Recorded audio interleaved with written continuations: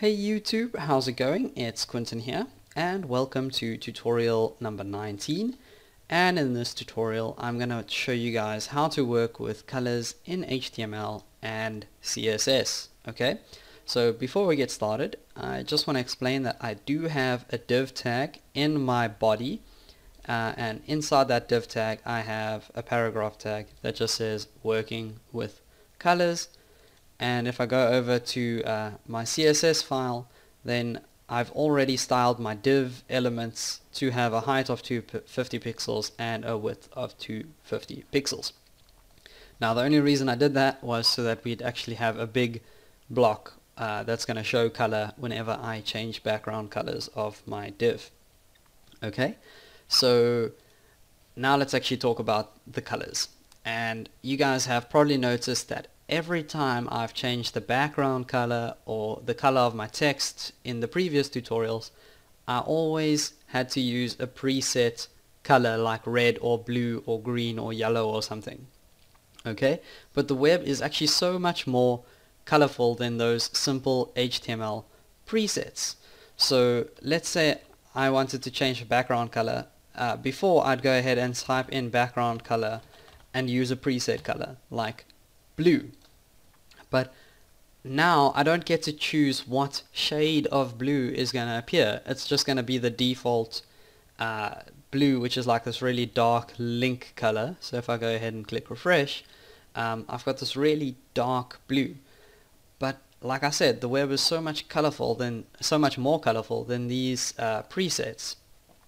So instead of working with an HTML preset like this, there are two other options that we can use.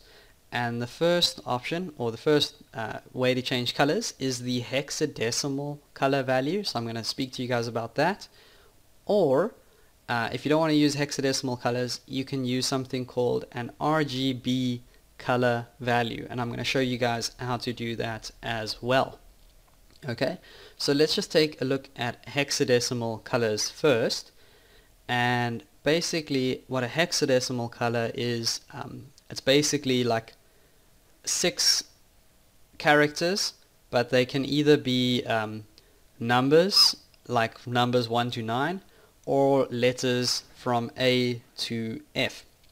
And if you guys wanted to go ahead and get a hexadecimal color, you could go over to Google. So you could go ahead and just search for like hexadecimal colors, and you could go ahead and there'll probably be a color chart here, so color picker, and you could go ahead and just pick one of these colors and you'd get a color that looks like this.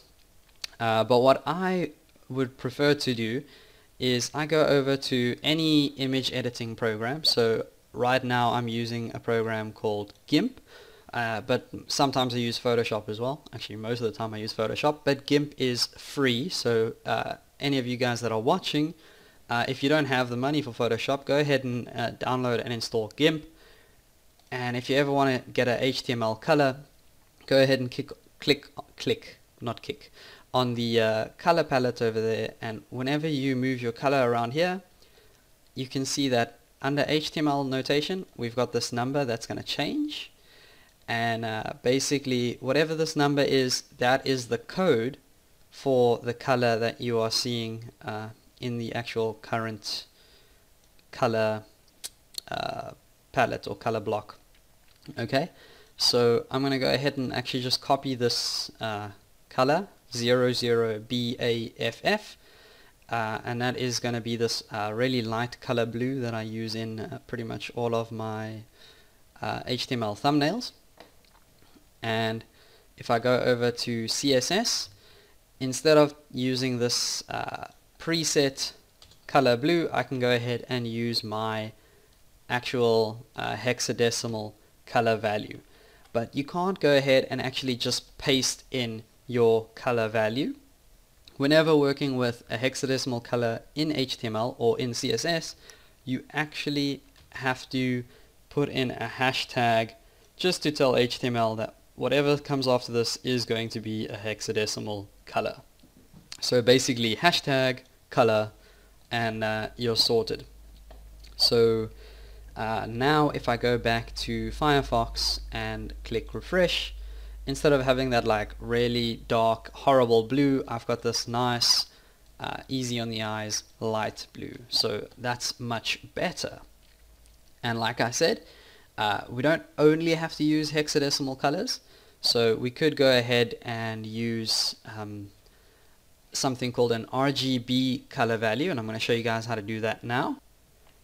So let's go back to Notepad++, and instead of using a background color of hashtag whatever, let's go ahead and take that out, and we'll type in the letters RGB, which stands for red, green, and blue. And then you're going to open up your parentheses, and then you're going to have to put in 3 different values. So the first value is how much red you want in the actual color, then how much green do you want in the color, and then how much blue do you want in the actual color. But if you go ahead and leave this at 0, 0, 0, then that means you're actually going to get black. So let's go back here and click refresh, and as you can see, 0, 0, 0 on an RGB chart is black, and if you go ahead and change this to 255, 255, 255, then that will be white, and you can't have a number higher than 255. 255 is the highest number you can use on an RGB color value. So just in case you guys were wondering, and now you can see that it's actually disappeared completely because we made the background white.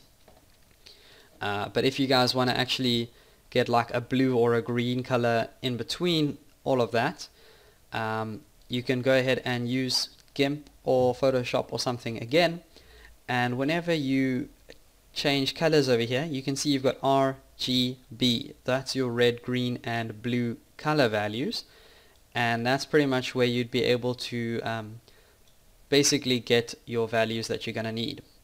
So right now, to get this, let's actually change it to like a green color. If we wanted this a really bright green, then we'd need a red value of 12, a green value of 255, and a blue value of 0. So if I go back to Notepad++ and I go ahead and say 12, 255, 0, I should get that really bright green. So let's go back here and click refresh, and as you can see, we've got that really bright green showing up. Okay, so that's actually all I have for you guys in this video. Thanks for watching. Don't forget to subscribe.